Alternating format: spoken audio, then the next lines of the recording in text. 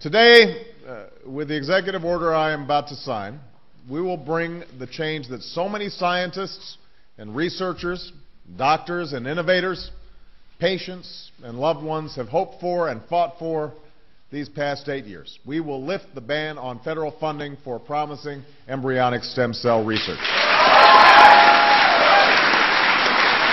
The International Museum was launched somewhere in 2022, somewhere in the month of July, and we are already almost 2 years now here, and we are already in almost 30 countries worldwide.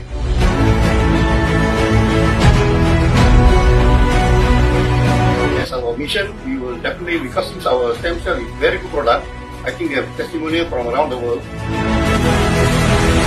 As you know, Diva Secret is just beginning to grow in Philippines, and I'm very sure by this year we will be spread all over the Philippines with the super good product Diva Secret Stem Cell.